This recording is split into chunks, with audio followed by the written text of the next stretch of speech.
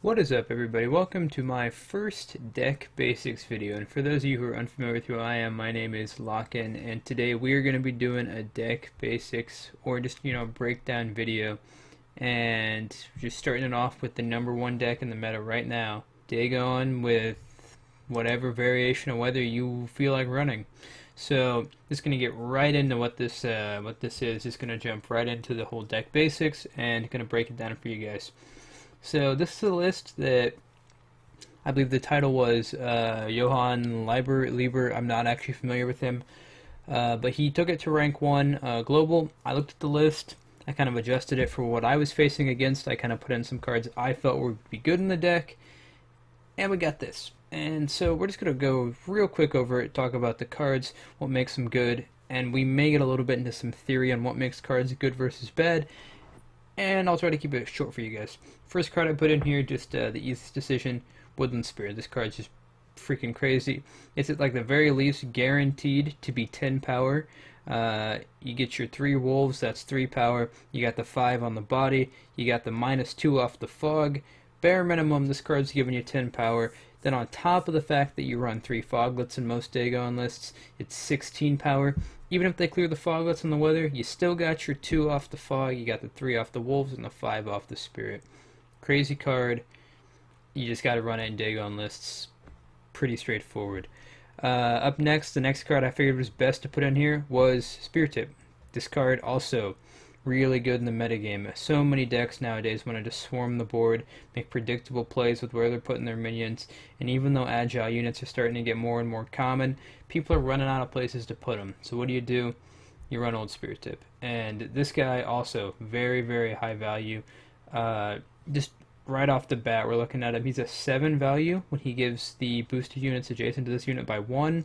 He's 7 values because of his 5 body. He upgrades to 10 when he transforms, so that's 12 value, and he can deal up to 2. We'll just go ahead and zoom in for you guys. He can deal up to 2 damage to, he can deal 2 damage to up to 5 enemies, That's also pretty crazy value. I mean, we're talking about what can give you up to 22 value, so obviously a really good card. One of the better cards I thought to put in here. We were getting into some tougher decisions, but I still felt like Caranthir was a solid card. Caranthir moving in 11 value just right off the bat. The move 3 enemies to this unit's row is actually trickier to use than people think. Using it at the right time can actually win you games sometimes. I found a lot of value with this card. I think it pairs incredibly well with cards like Water Hag and Lacerate. So really, Caranthir, in my opinion, is at least giving you some sort of value. You know, a lot of decks in this metagame will run things like Blue Stripe Scouts, or they'll run Arch Griffins, or they'll run Brigades, they'll run Mercenaries, but they usually only run 2, tops 3 Weather Clears. And so what I love about this list, and the reason I'm running Caranthir on top of it, is you've got Woodland Spirit, you've got Caranthir, you've got Impenetrable Fog, and you've got Dagon. You got 5 weather units that can just really disrupt the board. I think weather is still a phenomenal card. I don't think it's broken. I think it's incredibly healthy now, and it's not game breaking, which I'm glad to see. But I think it's still incredible in Dagon, because as long as you can run foglets, and as long as this has the versatility that it does on a 6-statted hero, he's just going to be crazy. So we're just abusing that while we can in high elo. Up next, the final gold card for me, and this was tricky. I went back and forth on this one for a long time, but once I switched to Geralt Igni, my win rate actually went up by about 8%, which doesn't sound like a lot, but over about 60 games, 8% is a big deal. And Geralt Igni, I switched him from Caretaker. I was trying Caretaker, and as Queensguard Skellige slowly became less popular, and as a lot of more graveyard heavy or just like decks that I could abuse, using Caretaker I found to be less valuable. I kept getting Caretaker to be anywhere from 12 to 16 value, which isn't terrible, but I was honestly finding better ways to use Geralt Igni with just my massive amount of weather effects. I found so many ways to set up Igni to do crazy things, using Caranthir to move things around in rows, Lacerate, Water Hag. You have so many ways to activate Geralt Igni. I think you just have to play this card, in my opinion. I think the card is still busted. It's got phenomenal card art, got great text, very thematic. All in all, phenomenal card. You can't ask for much more. I think you got to play it. Moving down to the silvers now, I just got 6 of those, pretty standard. This is a personal choice of mine, and I don't see it run a lot. I think carryover's busted. I think the round system inherently means carryover's crazy, so I play Olgierd. You get him down in round 1, crazy. He's just going to give you 15 power. Honestly, you don't even ask for 15 power from your gold sometimes. Sometimes you're okay getting less. Olgierd, crazy value when you can get him. He's either going to get locked, or he's going to have to be allowed to just generate you value every single round. Until carryover is not crazy, I'm going to keep playing this. Even if people aren't running it in their top tier lists, ever since I started running Olgierd, it's been honestly crazy. And we're going to get more into carryover in a second, but first let's keep going with what we got here. Up second is the Crones. They're crazy. I mean, everyone knows how strong the Witchers are. Everyone knows that if you can't play Crones, you play Witchers in decks like this, and these more mid-rangey value decks. But honestly, there's not a lot to say about these. As long as you can keep them from screwing up your mulligan, they're crazy cards. I mean, we're talking 20 value. We're talking one of the best finishers in the game outside of Queen's Guard. Honestly, not even Tybor is as strong as these as a finisher go. If you're smart with your mulligans and you're not too unlucky, you can avoid for the most part getting all 3 of these, or even all 2 of them, or 2 of the 3 in your hand, and you can just get crazy finishers. Sometimes you can even play them on round 1 and hard pass and go 2 cards up on the round. All in all, really, really good cards. I'd highly recommend it. Water Hag's up next. Again, the reason that this sees play is it's so incredibly versatile. The versatility of cards should not be overrated. Agile is a really, really strong effect compared to cards that have to stay in one place. Cards that can be played at any moment for versatility, which is kind of the reason that these golds are all solid, is they have a lot of uses. You don't have to play them at certain points. All very good. Water Hag, the exact same thing. Water Hag is rarely going to get you less than 10 value, whether it's a clutch clear skies in the mirror matchup, whether it's a lacerate against a consume deck to wipe out all those annoying Aracuses, anything. Honestly, this card I've found to be really, really good. I've messed around with a lot of other silvers in here. At one point, before I was running Igni, I tried cutting this to run a Scorch even, and again, I think the Water Hag is just too consistently valuable, and I think you gotta play. The next one is Frightener. Again, same thing. Spies are crazy powerful. If you're not playing a spy in your deck, I think it's a mistake. Spies, again, card advantage, inherently a big deal in the round system. And there's no way that that's ever going to get nerfed, because there's always got to be a round system. So what are you going to do? Well, you play Frightener, and you play, Yavin, or you play Thaler. You've just got to play these spy units, or you're just inherently putting yourself at a disadvantage. Not usually too relevant, but his deploy can set up Geralt Igni relatively well, can set up your Lacerates and your Spear Tips. It's not usually relevant, but in those niche scenarios where it is, I actually have found it incredibly useful. But for the most part, the deploy is not all that relevant, but you just play it because of the card advantage it generates. If you can win the round 1, you can drop it round 2 and go even further up on your opponent. There's just so many situations where Frightener gives you just a ton of value. Moving on to the bronzes just real quick, we're going to speed up on these. Fog, obviously paired with Foglets, is crazy. Minimum thins your deck by 3, gives you an 8 value. From the numbers I've been running, I usually get about 10 to 11 value on each Fog, rough estimate. That's not even taking into account the fact that Foglets thin your deck, which I would put it about a half value essentially in terms of just advantage to be given. So in my opinion, with a Fog, I'm getting roughly 10 to 11 value per Fog, just because the first one is usually cleared relatively quickly, but they rapidly run out of fog as the round goes on, and it quickly accrues value. It's one of those things where even though the first one may only net you 6, even 4 points if they clear really quickly, maybe even only 2, and you're going to say, well, a 2 power bronze is garbage, I've found that the second one usually sticks the whole rest of the round, or if not, then the third one gets him. Maybe the fourth one gets him, or maybe your Frost gets him, and you can quickly see how this deck overwhelms people, because it's just almost impossible to run just that many weather clears, because it just makes your matchups complete garbage against the other decks. Obviously, Foglets I think are just crazy. Like I said, being able to thin your deck, in my opinion, is like an extra just like an extra half power on the board. It makes your choices better. You don't have to run as much garbage, so you can guarantee that you're drawing cards you want to be playing. Up next, the Harpies. Again, until carryover is addressed or somehow adjusted, it's crazy. The same exact reason I run Ekimara. Ekimara, I tried a lot of different bronzes in this unit. I tried 3 Archgriffins when I was seeing a lot of other monsters. Found it a little overkill. I found it not good enough. Just a lot of things came together, and I thought, you know what? I'm already running all this carryover. I'm running all geared.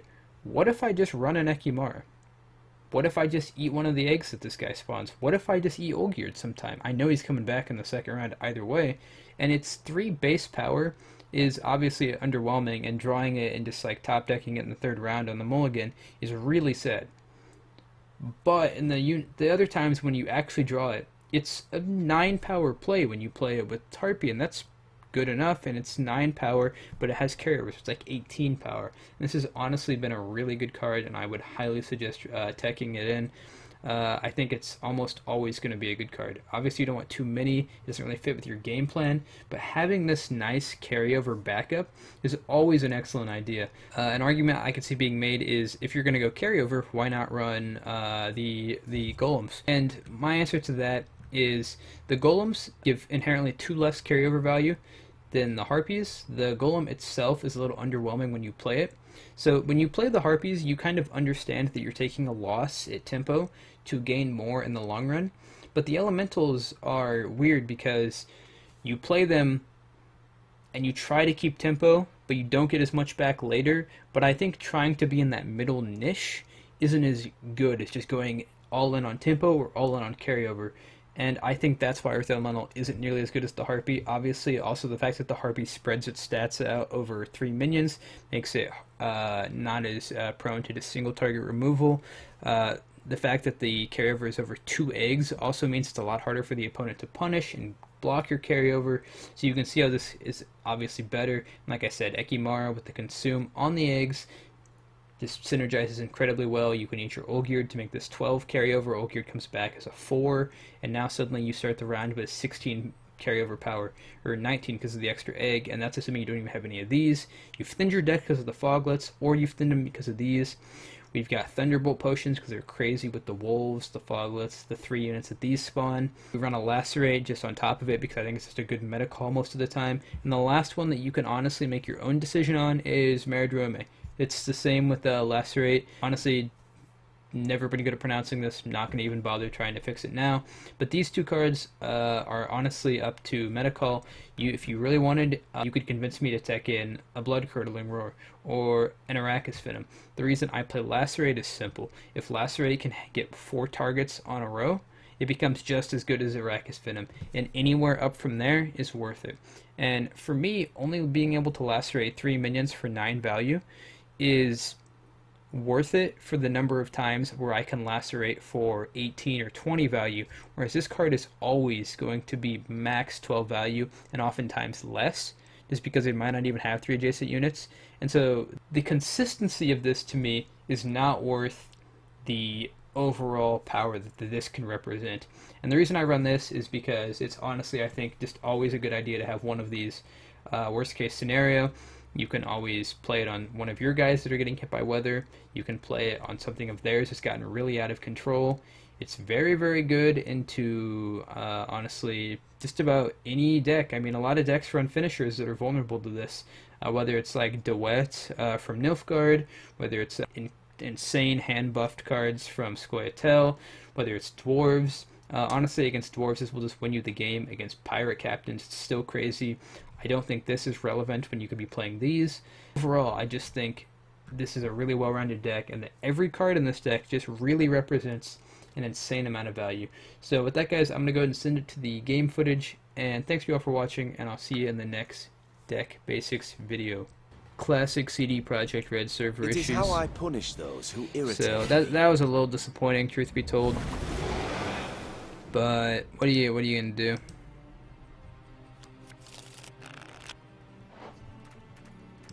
Foglet. Obviously, we blacklist both of the foglets, or we only have to blacklist one, that's the way it works. But we get rid of both of them, obviously, anyway.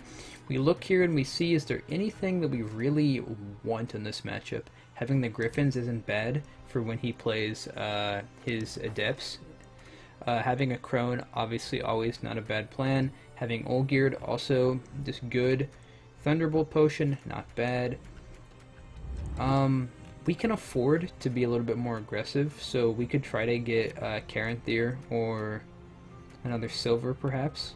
In which case we can throw this back, because if we pull another Crone, we'll have another shot to get rid of it anyway, so I think it's okay. So yeah, it doesn't end up mattering. We'll see what he does here.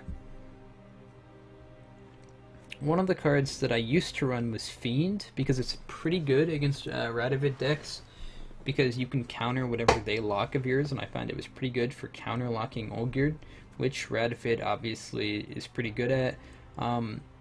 Control Radovid, one of my least favorite decks. I think it's incredibly easy to play. I think it's incredibly unfun to play against, and I just think it's an unhealthy deck. I honestly think this deck is incredibly easy to pilot, has very little decisions it has to make, and playing against it almost provides zero interaction.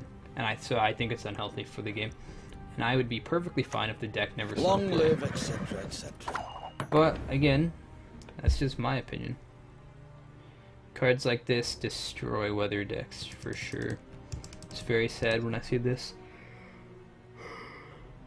So we can Olgierd, or we can Harpy. And right now I'm leaning towards Harpy to try and bait out anything he might want to do. But that's not exactly a given turn. The upside is that if we Harpy, we kind of protect ourselves against Yin a little bit. He denies our carryover, but he makes our round 1 stronger, and we honestly don't mind winning that round. I may let him just do this, to be honest, for the time being. I'll let this go off, and then I'll clear it. I will see if he maybe plays another one. I don't know if we mind all that much.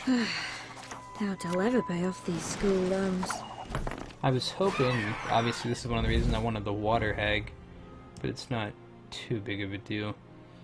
Let's go ahead and just do this here.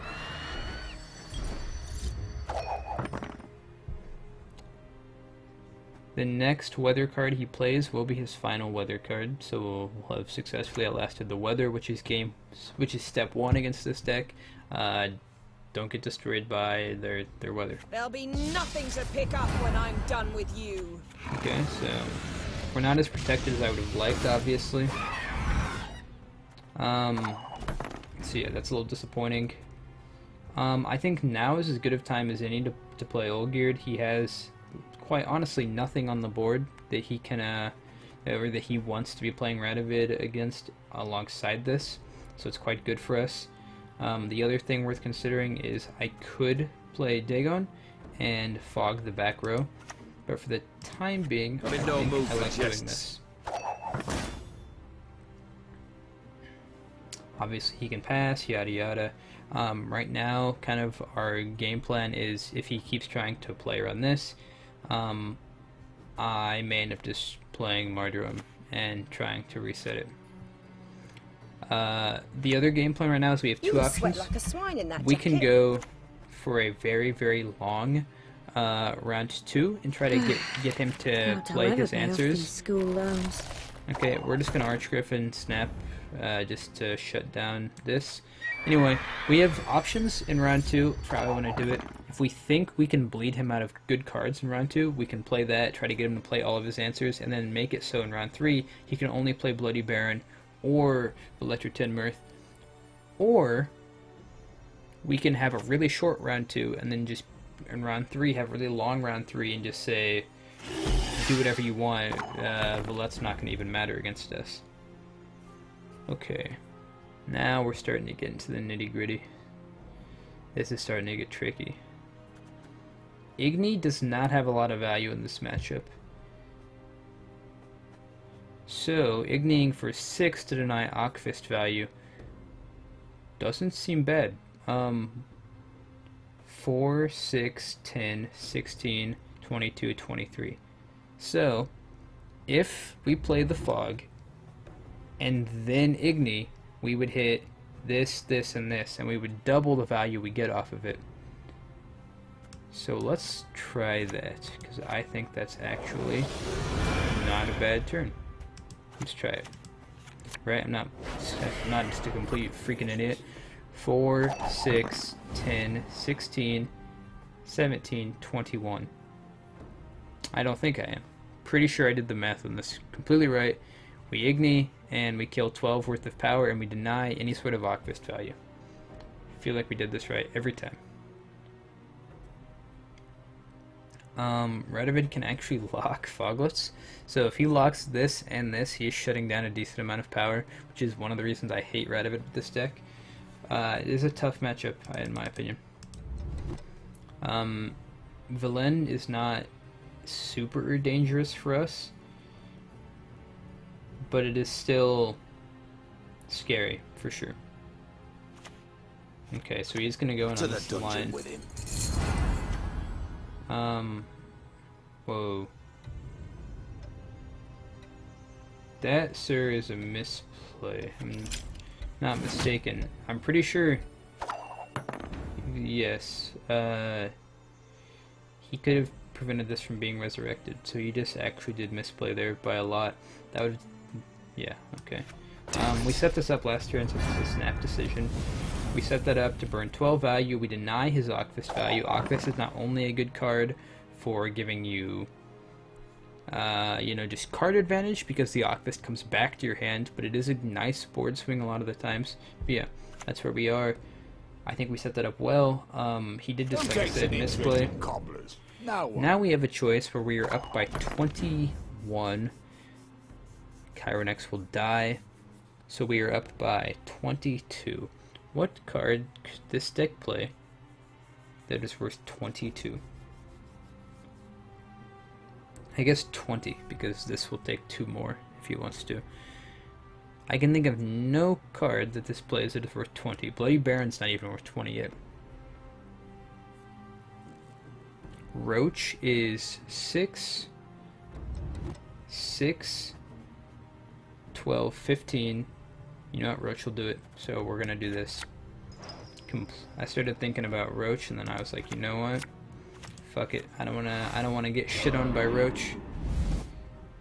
So just to be safe, we'll go full defense. Full defense. Even if he was gonna pass either way, just in case he has a crazy Roach play, because Roach spawns 3, does 3. So he could have gone Roach is 8, 11, 13, 16. This takes 2 more, 18. Maybe my math was just stupid. Yeah, okay, my math was dumb and he still couldn't have swung that much. Whoops, but we played an extra card. I don't know where I went wrong on my math. I doubled what Roach was doing at one point. I don't know why. It's been a long day. I haven't been to sleep yet. It's 10 a.m.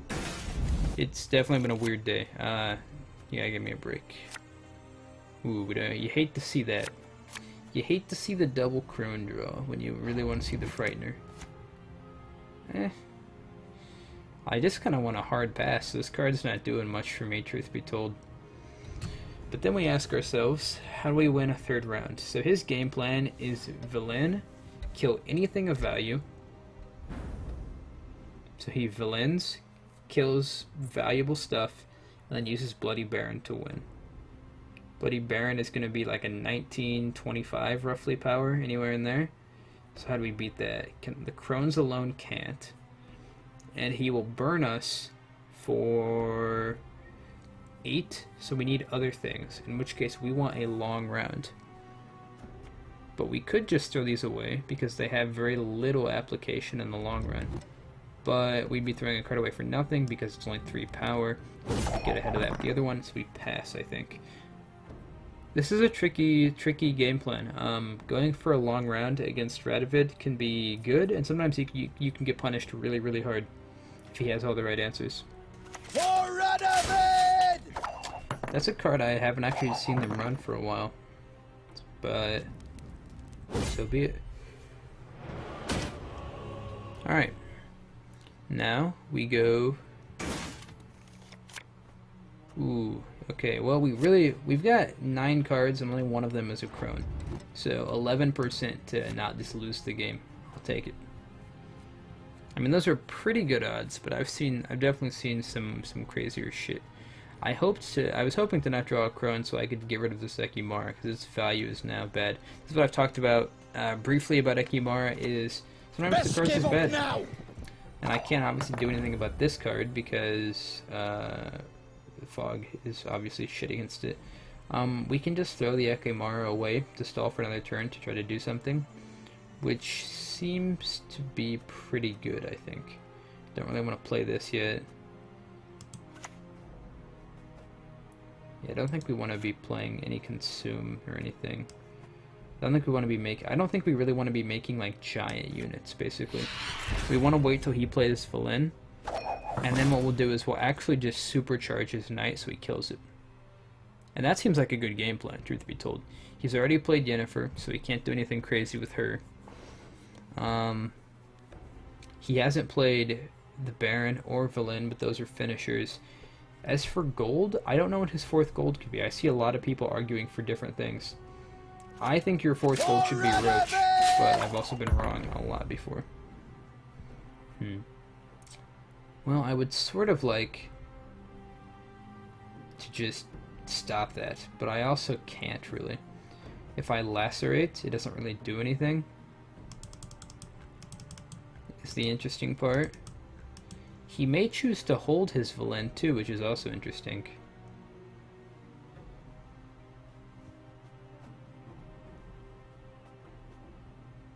So I could actually Torrential Rain and slowly work this thing down.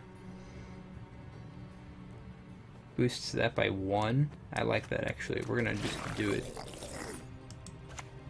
See, the way this works is we damage this by 1, so when he will buff this by 1, but if I had lacerated, this would get buffed by 2 anyway. So we use the Torrential Rain and we just sort of slowly try to work this thing's armor down. As you command, Your Majesty. Oh, really? Damn, I thought we had some the next level mind gameplay. Darn. Oh well. Well, that's really all we can do. So he's just gonna get to buff that. We just gotta deal with it. We take whatever weather value we can get right now, and we see if he plays Valen. If he plays Valen, then I mean, it's kind of a dead card because that's obviously going to be the thing it's going to hit. Boy, he is just about to make a crazy... Oh no, I was going to say, I thought he was going for like the full, just insane power dude, but he's not going for it. Alright.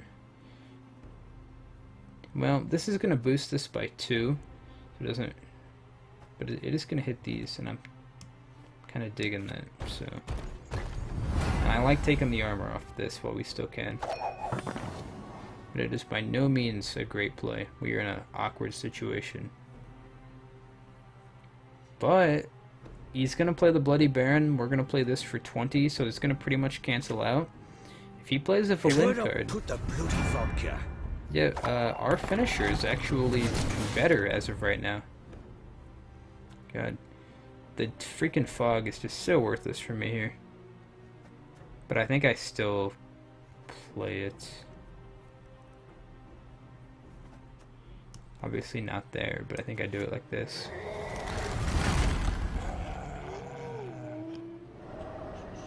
Alright.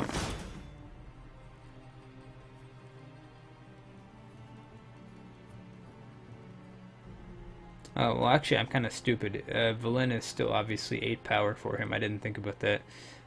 He just plays it last so the effect doesn't go off. But the Crohn's is still 20 power and will still win if all he has is Valen. If he has Valen, he goes to 44. We play this for 20 and we go to 46 and we win by 2. And we win in spite of our admittedly somewhat misjudged torrential rain play, and where I yeah. So, or was that last? I've played. I'm a medic. I tend to know what I'm doing when I prescribe something. I have played quite a bit of Gwent and Hearthstone today. Well then, let's get to work. Holy shit! Holy shit!